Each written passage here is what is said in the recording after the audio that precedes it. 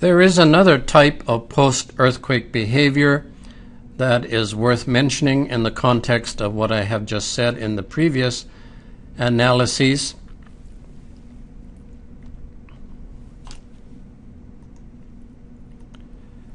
And it is a case history that is known as the Wildlife Site in California. This site is in the Imperial Valley in Southern California. And at this site, there was some piezometric instrumentation installed along a valley with the hope of measuring pore pressure changes during an earthquake. Interestingly enough, the site did indeed experience an earthquake, some earthquake shaking, and the instrumentation captured the pore pressure response, which is of utmost interest. The most interesting thing about these measurements is that the pore pressures continued to rise for about 60 seconds after the strong motion had stopped. So we are looking here at pore pressure response or excess pore pressures, and as the shaking started, the instrumentation indicated that the pore pressures continued to rise. But then after about 20 seconds, the shaking stopped, but what is significant is that the pore pressure continued to rise for quite some time after the shaking had stopped. And the curious question is, what could cause this, or why would this happen? Because it is, of course, of great significance that there is this type of response once the shaking has stopped. The thinking is, very briefly, that there was progressive collapse of the soil grain structure due to stress redistribution. Once there was a zone of liquefaction, there was some strength loss.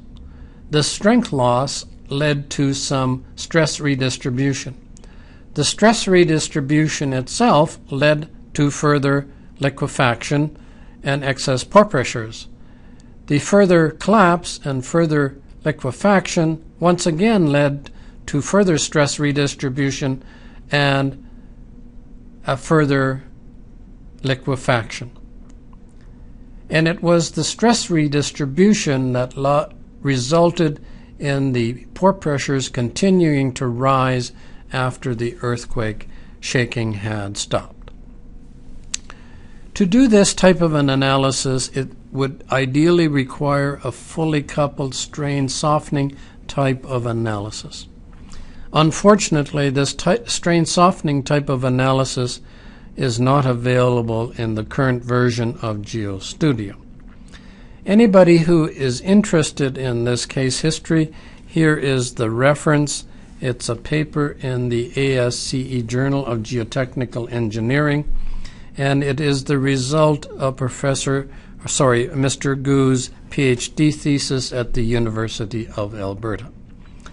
I won't go into further detail about this case history here, but it is of great interest to note that there is response that happens after the earthquake has stopped shaking, and that the pore pressures could possibly continue to rise after the shaking has stopped. So the key points about this introductory session on QUAKE-W and earthquake engineering in GeoStudio is that geotechnical earthquake engineering is multifaceted. There's many aspects to this, and different conditions, site conditions, require different types of analysis. We cannot solve all the problems with one dynamic analysis. We need different approaches. GeoStudio makes this possible with its integrated feature.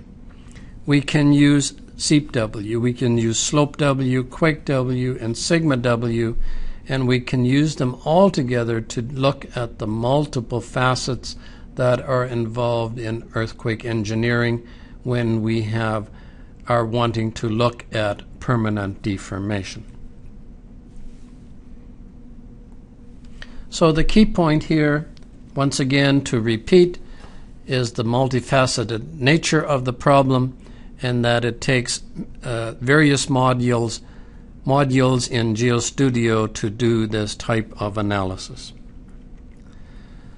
This then brings us to the end of the QuakeW Session 1, a brief introduction of how to use QuakeW, what can be done with QuakeW, and how QuakeW fits into the GeoStudio suite of software products.